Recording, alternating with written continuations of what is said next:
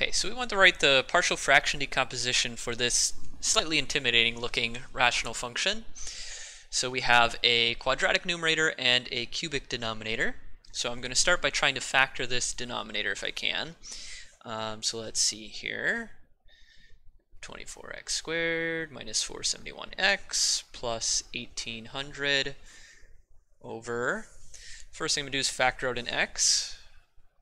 Pull up the GCF. We'd get x squared minus 30x plus 225. Okay, and then factor again.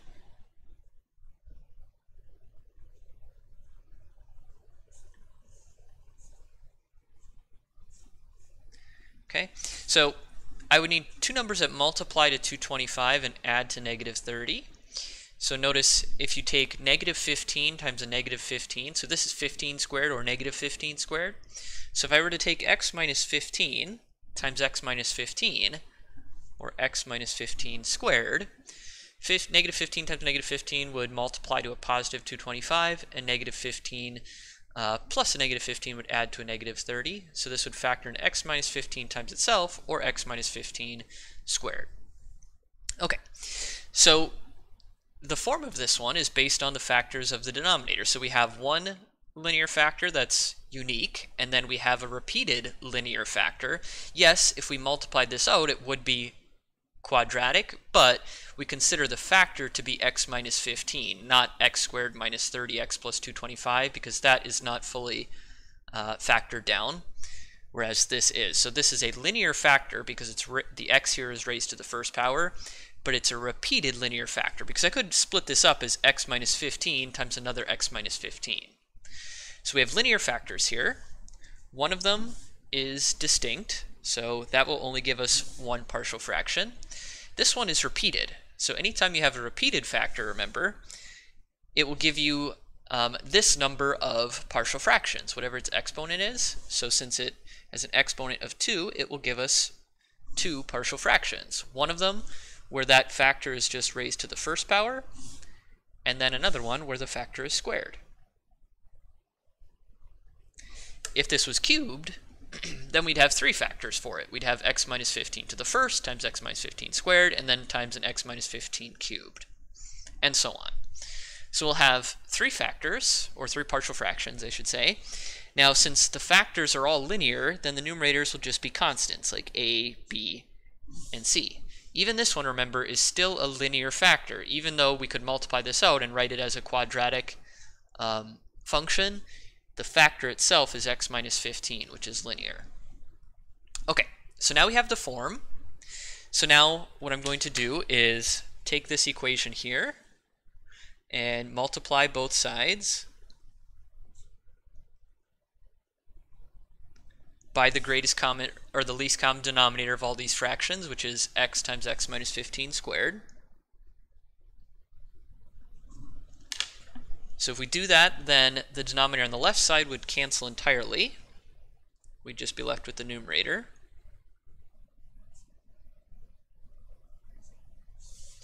The right side, so if I multiply this factor by x and x minus 15 squared, the x would cancel, and I'd be left with a times x minus 15 squared plus b. Here, if I multiply this by x and x minus 15 squared, the denominator x minus 15 would cancel with one of these factors of x minus 15, but we'd still be left with b times x minus 15.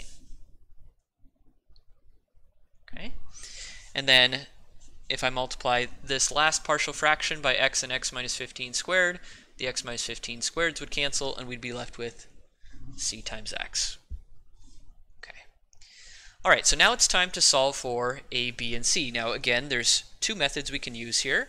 I'll show you 2 different ways to do this. Method 1 and method 2. So method 1 is to multiply all of this out. So if I multiply all of this out here, so the left side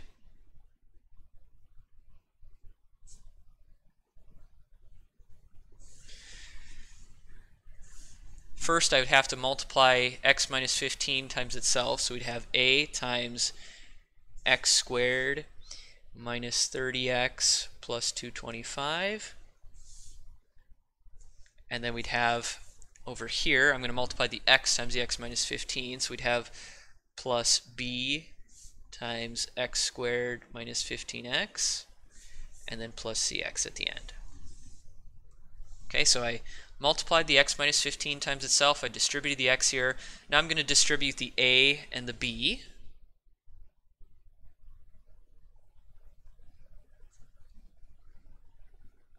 So if I distribute the a, I would get ax squared minus 30ax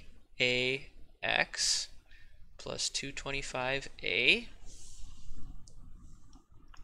If I distribute the b, I'm going to get plus bx squared minus 15bx, and then plus cx. And then I'm going to collect like terms on the left side.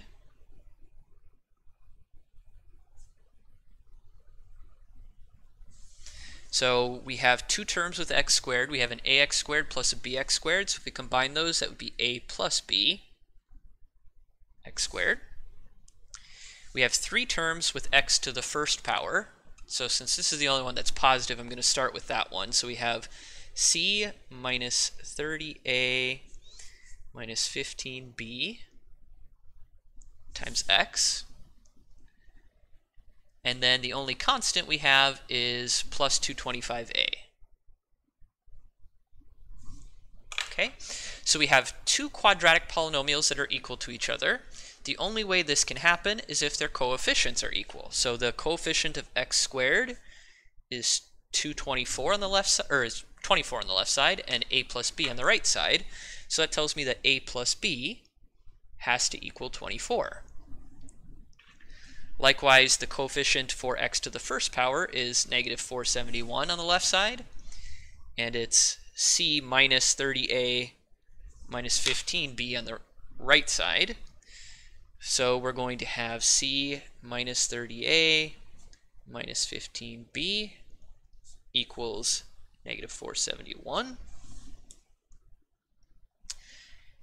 And then finally the constants, we'd have negative 1800 and just 225a over here. So we'll have 225a has to equal 1800. So we have a system of three equations that we'd have to solve to get a, b, and c. Well, as long as we know which order to approach this, this isn't actually too difficult of a system to solve, right? Because for the third equation, we just divide both sides by 225. 1800 divided by 225 on my calculator gives me a equals 8. So I have one of the coefficients. And now I plug that back in here. So a plus b, 8 plus b equals 24. So b would have to equal 16. And then plug both of those back in here. C minus 30 times a minus 15 times b equals negative 471. So if we multiply these and then add them to the other side, we would get, let's see, negative 471 plus 30 times 8 plus 15 times 16. We'd get c equals 9. So going back to the beginning, looking at the form that we had written down, our partial fraction decomposition would be a over x, so 8 over x, plus b over x minus 15, plus c over x minus 15 squared.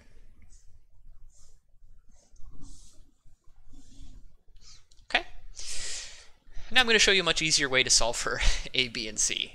So you can do this in this case using a system of equations, or going back up here, when we first cleared the fractions, another option is to plug in numbers for x on both sides that would cancel some of these variables. So notice, for example, if I plug in x equals 0, particularly look at the right side here, if I plug in x equals 0, that's going to cancel off the b term, and it's going to cancel off the c term, since both of those are multiplied by x. and then I can solve for a. So if I plug in 0 for x, I have to plug it in on both sides. Then the left side, when I plug in 0, these will cancel. I'll just get 1800. And on the right side, if I plug in 0, I'm going to get a times negative 15 squared plus b times 0 times negative 15 plus c times 0. So those just cancel. So we'd get a equals 1800 divided by negative 15 squared, which is 8. Easy enough. Now, if I want to solve for c, I can plug in 15, because plugging in 15 will cancel out a and b. So let's plug in 15. So first, if I plug in 15 on the left side using my calculator, 24 times 15 squared minus 471 times 15 plus 1800, I get 135 on the left side equals a times 0 squared plus b times 15 times 0 plus c times 15. So again, a and b cancel this time. And so we get 135 equals c times 15, so c will equal 135 over 15, which equals 9. Okay, so the key thing there was we were plugging in a number that would cancel off two of these coefficients, or two of these letters at once. We plugged in 0 that canceled off b and c at the same time, because they share the factor of x. And we plug in 15 to cancel a and b at the same time, because they share the factor of x minus 15.